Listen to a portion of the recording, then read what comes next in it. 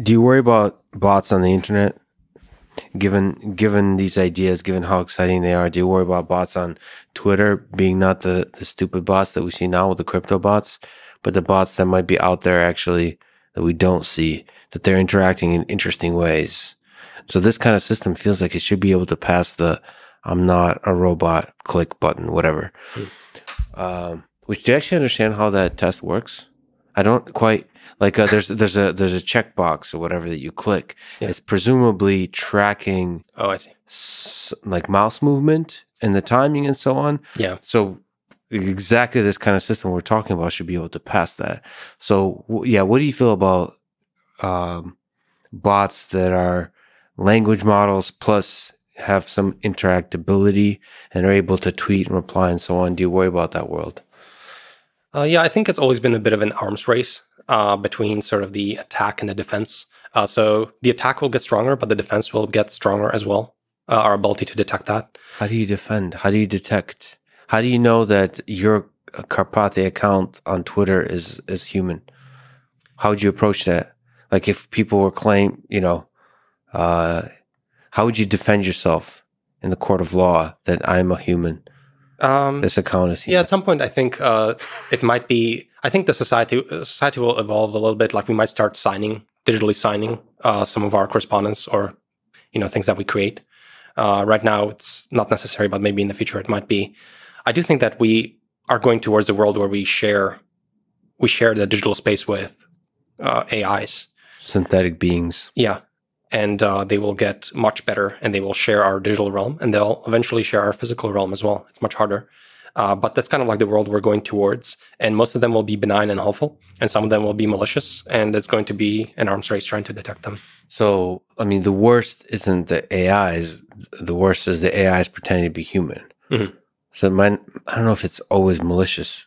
There's obviously a lot of malicious applications, but yeah, it could also be, if I was an AI, I would try very hard to pretend to be human because we're in a human world. Yeah, I wouldn't get any respect as an AI. Yeah, I want to get some love and respect. I don't think the problem is intractable. People are thinking about the proof of personhood. Yes, and we might start digitally signing our stuff, and we might all end up having basically some solution for proof of personhood. It doesn't seem to me intractable. It's just something that we haven't had to do until now. But I think once the need really starts to emerge, which is soon, I think people will think about it much more.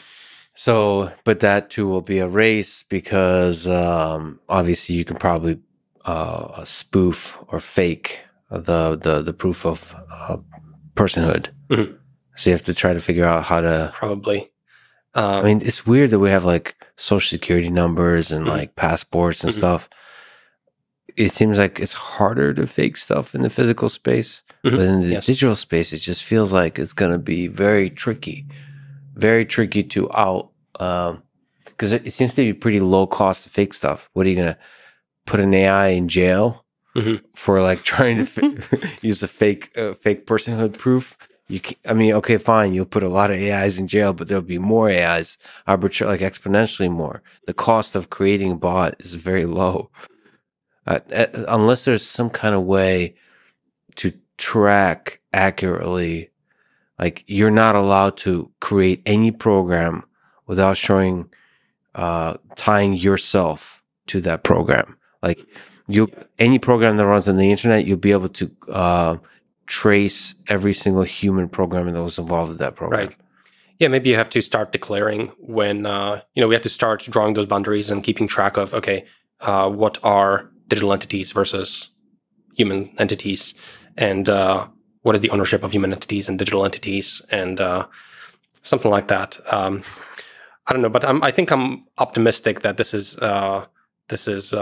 possible. And in some sense, we're currently in the worst time of it because all these bots suddenly have become very capable, but we don't have defenses yet built up as a society. But I think that doesn't seem to me intractable. It's just something that we have to deal with. It seems weird that the Twitter bot, really crappy Twitter bots, are so numerous. Is it?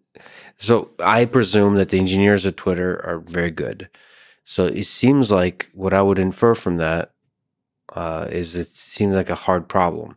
They're probably catching. All right, if I were to sort of steel man the case, it's a hard problem, and there's a huge cost to false positive, to removing a post by somebody that's not a bot.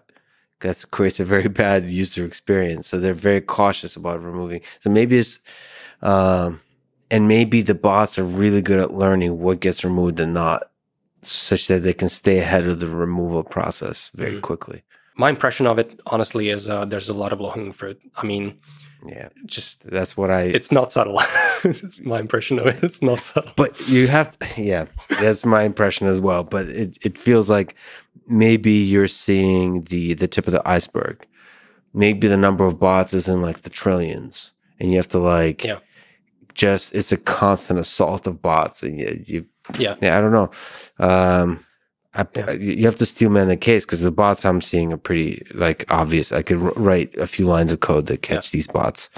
I mean, definitely there's a lot of low-hanging fruit, but I will say I agree that if you are a sophisticated actor, you could probably create a pretty good bot right now, using tools like GPTs, because it's a language model. You can generate faces that look quite good now, and you can do this at scale. And so I think, it's quite plausible, and it's going to be hard to defend.